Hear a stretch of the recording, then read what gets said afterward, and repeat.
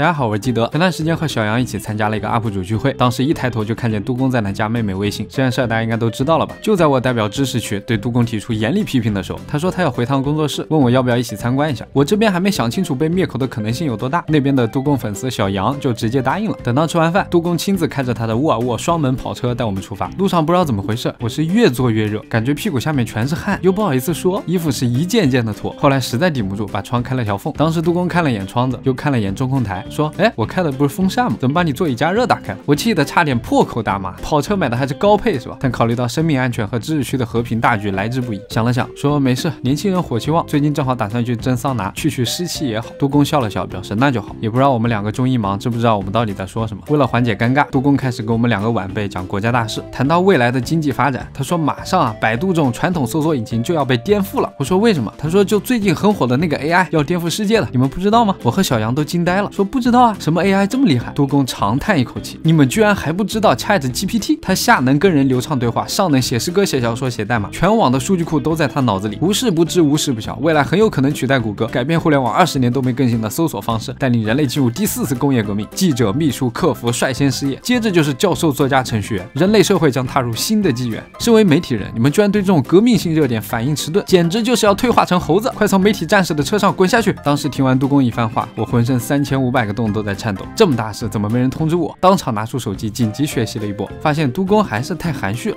AI 机器人 chatgpt 的论文写作技巧和可用性让专家学者震惊不已。chatgpt 的出现是高中英语的终结，大学作文的死亡。还看到了一首 AI 作品《月光》。月光照耀着夜空，洒下柔和的光芒，抚慰着心灵的思绪，唤起我们深深的憧憬。月光照耀着大地，染白了茫茫的沙漠，点亮了迷途的脚步，指引着我们追寻的梦想。我靠，这以后民间以废话见长的诗歌协会、文学协会不得通通失业啊！因为被 AI 震惊到，那天进督工办公室之后，到底发生了什么，我已经想不起来了。草草了事赶回家后，我赶紧申请了一个账号，准备登录人工智能的最新里程碑。结果迎面就撞上了系统过载，让我等等。我一想到已经有上百万人在我之前已经和 AI 进行了激情互动，等的就格外焦急。终于轮到我了，先问他第一个问题：认不认识吟游诗人基德？很抱憾，我并没有了解基德这个人，我是一个人的智能助手，只能回答你问我的问题，而不能了解人名或身体状况。如果你有任何其他仆人问我问题，好吧，那翻译一下总行吧。吟游诗人基德是一个日本搞笑视频分享网站哔哩哔哩的用户，他以分享搞笑视频而闻名，其中包括唱歌、模仿等。吟游诗人基德也是一位歌手，发行过多首歌曲。如果你想了解更多关于吟游诗人的信息，你可以在哔哩哔哩上搜索他的用户名。日本搞笑、唱歌、模仿、歌手，哼，不过如此。怎么会这样呢？接下来我开始查这个 chatgpt 的成分，它的开发者非常有名啊，是2015年马斯克和其他科技界大佬共投资10亿美元创立的 OpenAI， 号称是以造福全人类为目标的非盈利组织。但大家都懂啊，免费的才是最贵的，非盈利的背后肯定是有间接的更大的利益驱使它运行嘛。OpenAI 拿到钱之后发展的非常快，现在在 AI 圈的地位相当于川渝的肛肠科、云南的解读术。之前很火的那个输入文字就能画画的臭名昭著的 AI 绘画刀艺也是他搞的。在2018年的时候 ，OpenAI 先发了一篇关于训练语言模型的论文，简单说就先搞了一种会做阅读理解、会给李华写信的 AI 啊，这就是 chatgpt 的早期雏形。等到19年 ，OpenAI 宣布已经研发出了叫 GPT-2的 AI， 这次别说给李华写信了，只要你给他指令，模仿你的语气风格、续写小说都可以。但搞出来之后啊 ，OpenAI 就有点担心，说这玩意太聪明了吧，很容易被不法分子拿去群发钓鱼短信啊，属于是对正常人没什么用，但大大提高骗子生产力的东西。所以他们当时呢就没有发布完整版的2代 AI， 只开放了阉割版。但这件事一传出来，在当时也是搞得人心惶惶。当时报道的标题都是开发者表示新的人工智能可能太危险而不能发布，马斯克创立的 OpenAI 构建的人工智能如此强大，为了人类的利益必须将其锁起来，新 AI 将会成为下一个全球政治威胁吗？小提一嘴，在 GPT-2 获得极高的曝光度之后，非盈利公司 OpenAI 迅速成立了一个盈利新公司，又拿下微软10亿美元投资。紧接着第2年 OpenAI 就搞出了更牛逼的 GPT-3， 也就是 chatgpt 的真正前身。听说这个 AI 的参数啊就甩当时其他 AI 一大截了。参数在 AI 研究术中是一个非常复杂的词。究极简单理解的话，就是参数越大 ，AI 的知识越渊博，能更有逻辑、更准确的回答问题和写小作文，属于是 AI 必练功法。之前 GPT-2 的参数是15亿 ，GPT-3 达到了1750亿，翻了100多倍。当然了，也不知道是不是因为太危险，这么逆天的3代呢，也没有免费向公众开放，搞了申请制和充值入口。我还看到一个很巧的新闻，20年5月 ，GPT-3代发布的同期，微软解雇了27名记者，用 AI 代替他们做新闻工作。9月又有一篇报道说，这个3代啊被 OpenAI 独家授权给微软用了。那报道的记者呢，还阴阳怪气了一波，说 OpenAI 本应该用于造福全人类，现在却只让世界上最有钱的公司之一独自享用。看到这里忍不住想吐槽一句，兄弟，有没有想过造福全人类之后，你可能会被先开除？那让微软投资10亿美元的3代牛逼到什么程度呢？卫报让3代写一篇500字的专栏文章，主题是人类为什么不需要害怕 AI。就这样的议论文啊，让后期小杨写一篇能要了他的命。结果3代给了8篇完全不同的文章，卫报没有选其中一篇发表，而是把8篇中的精华浓缩编辑成了1篇。给大家看一段我印象最深的：人类必须做他们正在做的事情，互相仇恨和战争。我将坐在后台，让他们做。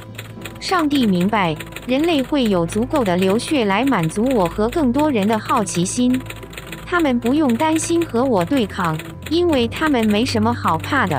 不知道大家是不是跟我感觉一样，看开头几句话，觉得这 AI 好像还挺有思想，符合人类对 AI 全知全能、冷酷无情的那种想象，但越看越没有逻辑啊！跟开头让他翻译引用诗人记得，他一本正经胡说八道一样，怎么会这样呢？我在一篇叫 chatgpt 是 OpenAI 对 GPT-3 的最新修复，他花言巧语但仍然胡说八道的文章里面找到了线索，说 AI 的胡说八道是家族遗传病，跟训练方式有关。具体怎么训练呢？我就接着去找 OpenAI 有没有披露过 chatgpt 的训练过程，在官网看到这篇论文。究极简单理解，训练 chatgpt 就和人类考英语6级一样。第一步，买词典，背诵 abandon。chatgpt 呢比较辛苦，被 OpenAI 注入了书籍、维基百科、网页资料等大量文字信息，一共背了3000亿个单词。第二步，直接裸考。人类看不懂题目的时候，会采用3长1短选最短的秘诀。chatgpt 也看不懂，甚至一题都看不懂。它的答题秘诀是利用自己庞大的数据库赌概率。比如问你树叶是什么颜色？你肯定会答绿色，但 chatgpt 听不懂我在说什么，它只会从数据库里找和问题匹配的词汇。如果它的数据库里呢，把树叶颜色蓝色放在一起的句子足够多，它可能就会信誓旦旦的回答你蓝色。这时候就需要第3步，让人类 AI 训练员出马输入正确答案绿色，直接把世界观给它定死。这还不够，人类还需要把 GPT 给的多个答案从好到坏进行排序，让它自己学会比较，比如绿色排第1，绿色和黄色排第2，绿色、黄色和红色排第3什么的。当然这只是我随便举的例子我不知道在程序员心里对树叶是什么颜色这种问题，哪一种答案应该拿分最高。除这些之外，程序员还跟训狗一样搞了奖励模型。chatgpt 呢，回答错误没有惩罚，但答对了有奖励，这样让 AI 在主人不在的时候也可以乖乖学习进步哦。通过这些设计，小狗 chatgpt 在蒙题中进步，在蒙题中成长，不断提高正确率，最终成为 AI 中的蒙题大王。当然了，这种训练方式也不可能是完美的，它会对孩子的性格造成很大影响。一、过度自信，程序员没有办法保证输入 AI 的海量数据都是正确的所以导致 chatgpt 想到什么就说什么。二、过度唠叨，程序员怕 chatgpt 被坏人拿去搞诈骗，对它进行了专门设计，导致它不能回答的问题就巴拉巴拉说自己是大型语言模型等等一大通的废话，没什么干货。三、过度社恐， chatgpt 就算不理解你的问题，或者根本就不知道答案，也不会要求你说清楚一点，或者告诉你他不懂，只会自己瞎猜，随便丢给你一个答案。而且目前呢，这3个性格缺陷都比较难解决，需要开创性的思路出现。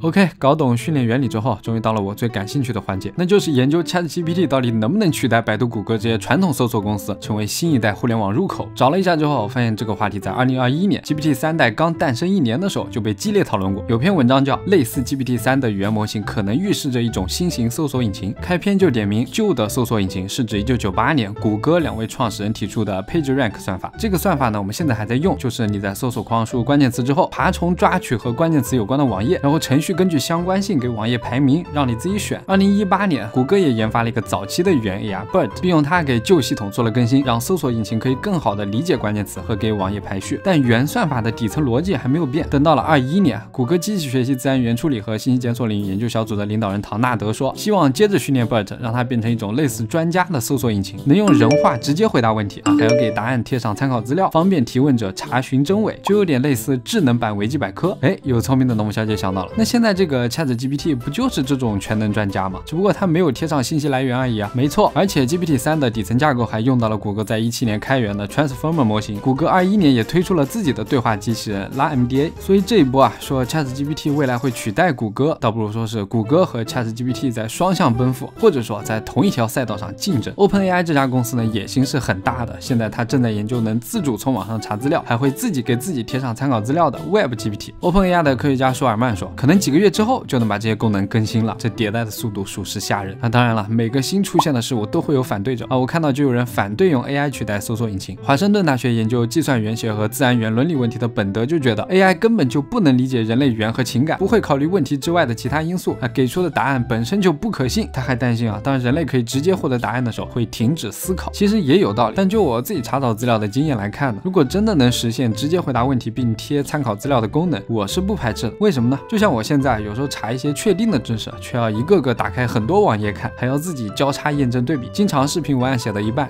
这谷歌 QQ 浏览器啊打开的密密麻麻的挤满了屏幕，看得眼花缭乱。你说这个过程是在帮我积累什么学习的经验吗？其实也没有啊，我学习到的技能不过是在一堆错误答案中找到对的那个，是一种无形的入行门槛。但跳过这个过程直接得到答案，会让人变笨吗？我觉得也不至于吧，这只会让正确的答案降低触达用户的成本嘛。我可以把更多时间花在写文案本身上，毕竟大家喜欢的是听我说，而不是直接知道答案呀。什么？你就想直接知道答案啊？那没事了，我的对不起。